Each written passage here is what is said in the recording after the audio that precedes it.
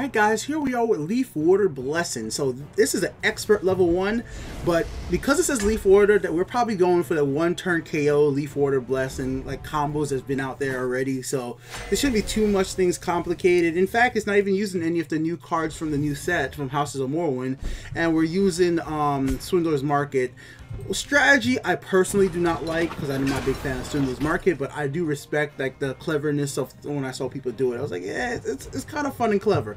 So off the bat, you see yourself could charge here, don't attack. What you need to do is play down the Thieves Guild fence. You're gonna need to copy another one of those with Brilliant right here. You need to have 2 of these into play. We need to get these down to 0 cost and start pulling them out once we start gaining health. So a perfect opportunity. Here we go. We got 2 into play right here. Then we're going to equip all these here.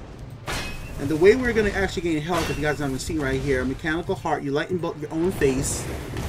Break Mechanical Heart, gain some Leaf Order Blessings. She reduces the cost down to 0. Equip them up. And then you just get them right back. So it's an infinite loop right here, especially with Swindler's Market in play. It takes some time to get all this into play, but as you guys can see, we're just going to be able to keep doing this and the play just keeps on flowing.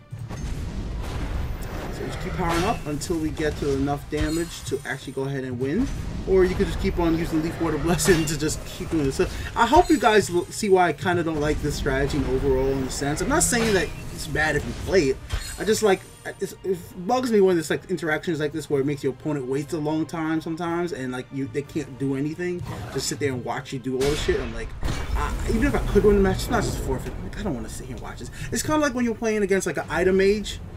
I said item age, but you know, Master of Arms taken from the graveyard, boom, boom, boom. Like, oh my god, this is just taking forever. Like, I don't like to live. Forfeit, move on to the next match. That's how I am with this game sometimes. At this point, it has to be fun. It has to be entertaining for me to keep on playing. If it takes too much of my time, or if I just get tired, I will quit a match in a moment. I'm sorry, just me. Next one coming up now. Links in the description for the next puzzle. Let's do it.